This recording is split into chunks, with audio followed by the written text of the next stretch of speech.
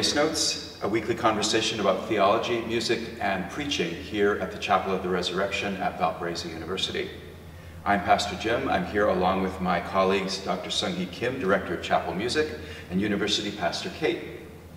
We're here to discuss what we're thinking about as a musician and a preacher in preparation for this Sunday service. Our hope is that this conversation will help you prepare for worship either here at the chapel or wherever you are.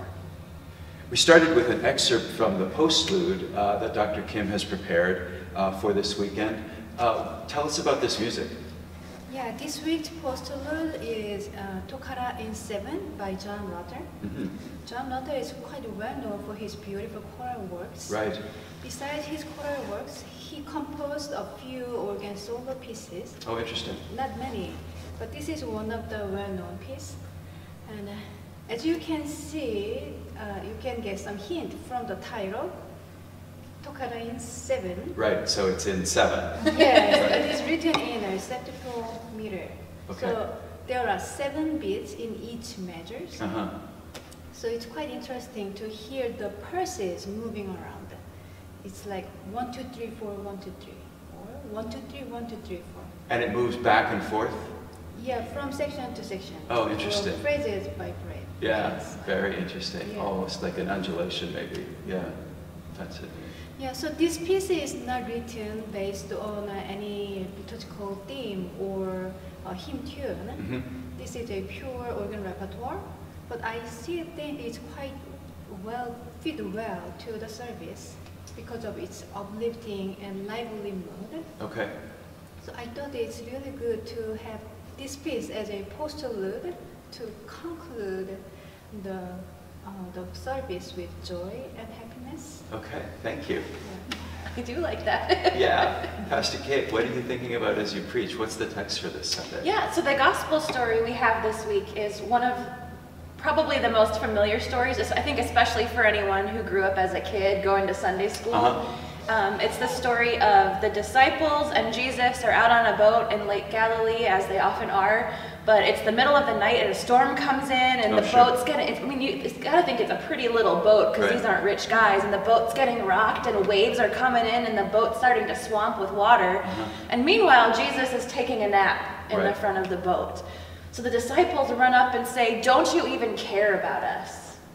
And Jesus stands up and says to the wind, "Peace, be still," and the storm stops. Okay. And the disciples are left with, who is this guy that he has that power?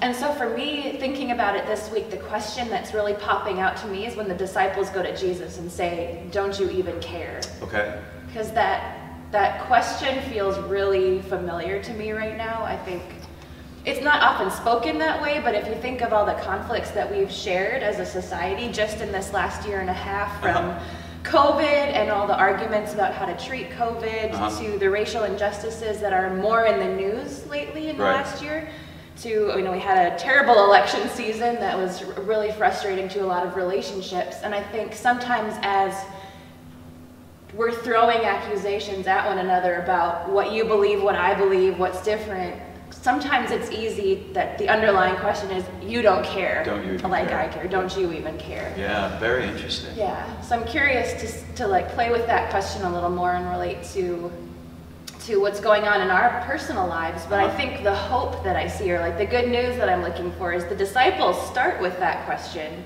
but they end up with that question of like, who is this Jesus?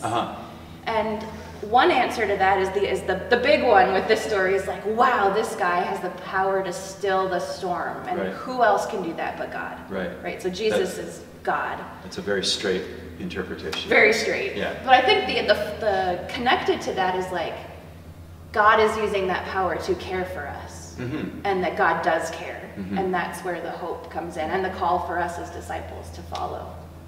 So there's a stilling of the storm in creation, but there's a stilling of a storm in terms of our own internal anxieties, or so there's two things happening. Yeah, that's beautiful. Great news. Yeah, that's beautiful. Thanks. Great. Dr. Kim, what should we be listening for as we listen to the whole postlude? Well, this piece consists of 3 parts. The first part, it's quite fast, and then the second part is very Koran life. The whole 3 sections are filled with all the dissonances. Okay. So the first part, Ew. so you will hear that Yeah. kind of sound. Right. If you play that one quite fast, It's beautiful. yeah. So that's why I am calling this part splash of water. And then the second part, if I move my left hand in the right hand position, Oh, wow. Oh, Yeah. it's full of dissonance. Yeah. So it's quite, That's really, Yeah, nice and rich, right? yeah. So I really hope you enjoy all these dissonances. Okay, Yeah. thank you.